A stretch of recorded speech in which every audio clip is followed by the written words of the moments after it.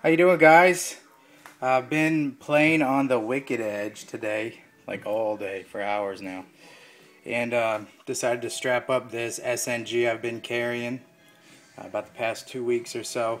Anyways, something I don't really remember seeing. I just want to do a little quick tips, maybe two different tips here. So the first one would be sometimes when you work on your Wicked Edge, you can still see some of those scratches through and whatnot. And truthfully, I haven't been able to get all of them out like a perfect mirror. But it comes pretty close. But here's one that just come off. I'll do more on this later. Give you a quick little... I'm going to run it through real quick because I don't want to ruin the video.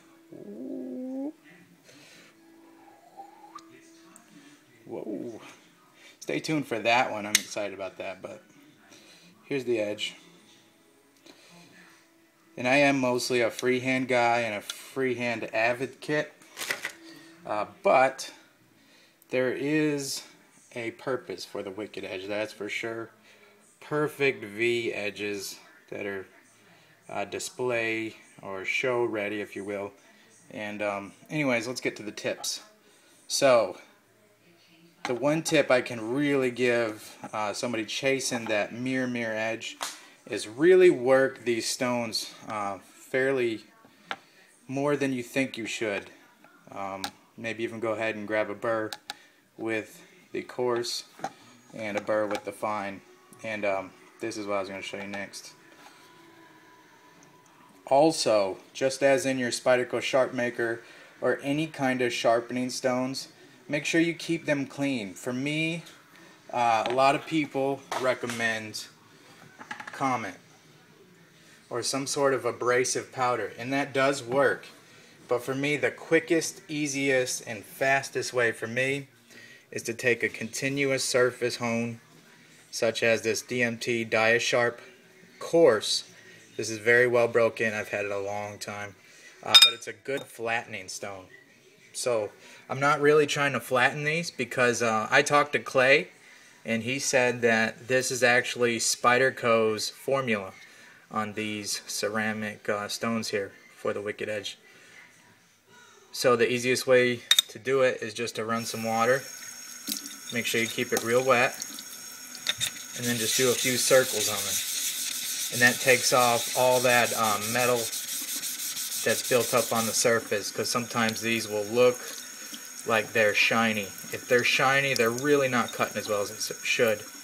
You see some of that left over right there. Now you don't have to make sure it's all perfect, because if you go too much, you will start grinding your stone down.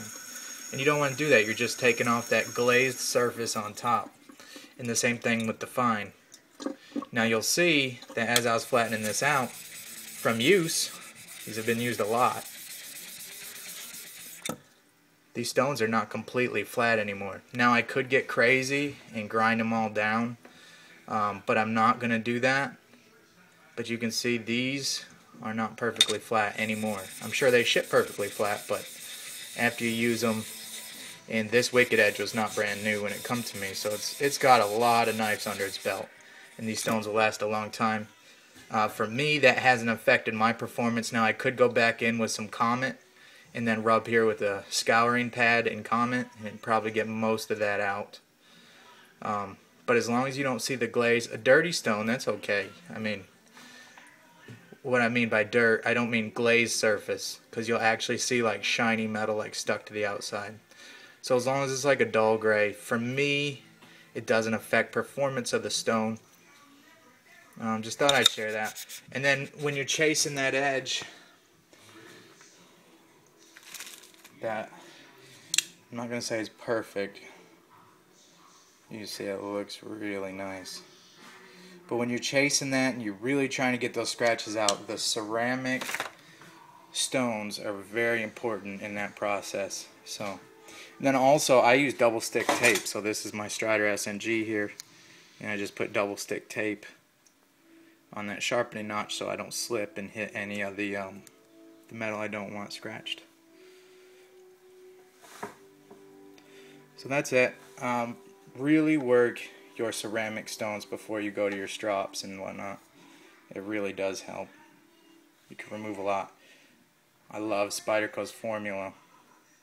And it's just awesome that Clay got up with the supplier that supplies Spyderco's ceramics and, you know, made this happen for us. So again, that flattening stone, I highly suggest you grab one of these anyways.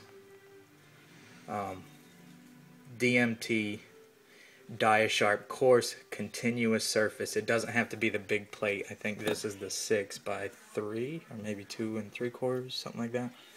So this is not the big monster. I think this cost around 30 bucks or so. You know, just easier way. Of course, Comet Cleanser does work, or Ajax, any of that powdery cleaning media will do that. So I just like this. It's so much faster. And you can keep them clean. When they are clean, obviously they cut so much better and help take out some of those micro scratches. That's it. Thanks a lot, guys. See ya.